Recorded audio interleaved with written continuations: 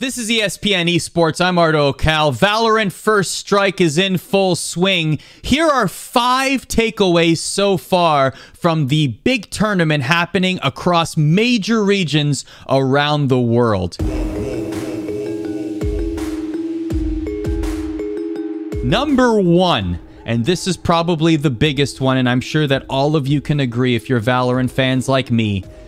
I missed competitive Valorant. I am so happy First Strike is here. We're able to see the top teams competing against each other at the highest levels. I can't wait for the regional championships to take place in December. And honestly, after watching all that it's going to make me want even more is a Valorant World Championship. And of course, with that will come surprising teams on either side, which brings me to my second point. Not necessarily a huge surprise, but definitely a level up for Gen G. They had a terrific First Strike, obviously qualifying for the closed qualifiers. Take a look at Sean. My goodness, does he fit so well in this roster with the French Canadians who have always been magnifique, très bien. I actually asked Coach Blank about the team and this success, and he honestly said, we put in a lot of work, we put in a lot of practice, a lot of labbing, but Sean is just nutty at the game. So he is definitely a player that many of you may not have heard of before, but you got to keep eyes on Sean, and in particular Gen G, as they continue to ramp up and level up in the competitive Valorant scene. North America could get very spicy if Gen G continue the way that they are going. My third point is, look, I know that we've seen some curious results, some disappointing results. Many people might look at Sentinels losing to Gen G, and that's one of the reasons Gen G feels elevated right now. T1 lost to Envy. FaZe Clan losing to Equinox and not even making it to the closed qualifiers.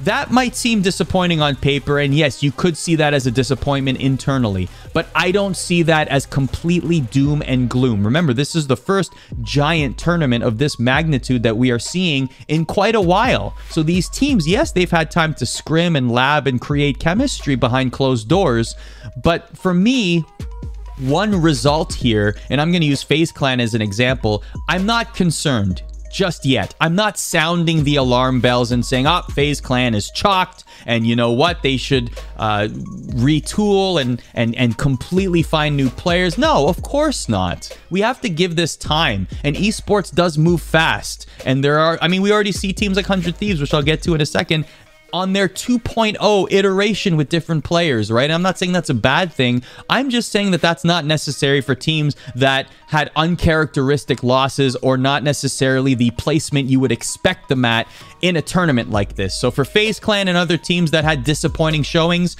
in my opinion, all is not lost just yet. Speaking of 100 Thieves, that is my fourth point. 100 Thieves definitely look better in the 2.0 iteration. Of course, we saw some changes. Hiko stuck around. He's now the team captain, having complete control, as it appears, of building the roster. He brought in Steel and Nitro. CSGO counterparts has a lot of familiarity with them. And also from Immortals, bringing in Asuna and Dicey. Asuna, the number 3 ranked player on the leaderboards that Valorant officially released. And by the way, side note, I can't wait for the leaderboards to be officially released in the near future so that we can consistently see them across region. I think that's going to fundamentally change how teams scout in Valorant.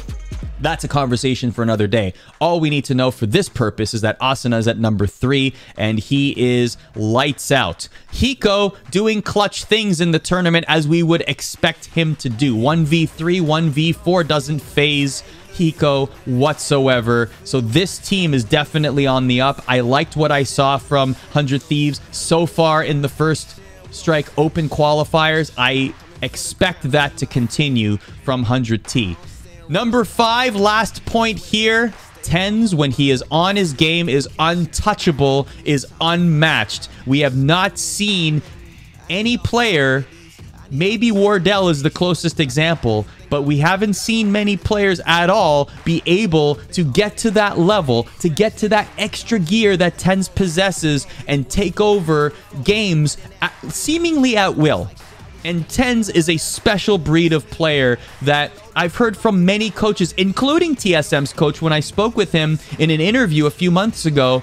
With Tenz, you just hope to go a 1v1 trade. You know he's going to get his frag. You know he's going to be able to enter a site and get some kills. You just hope you can contain it as much as you can. That's how good a player Tenz is. So those are 5 things from First Strike so far that are my takeaways, but there are so many things to look forward to as we march on to crown regional champions in the first event fully produced by Riot. 2020 is going to end with a bang, and 2021 is going to get even more interesting. Let us know in the comments below what you thought of certain team performances in First Strike in our first open qualifier. Which teams impressed you? Which teams disappointed you? What players stood out for you? Let us know in the comments below. We about action, we don't say. We about action. Tell me how you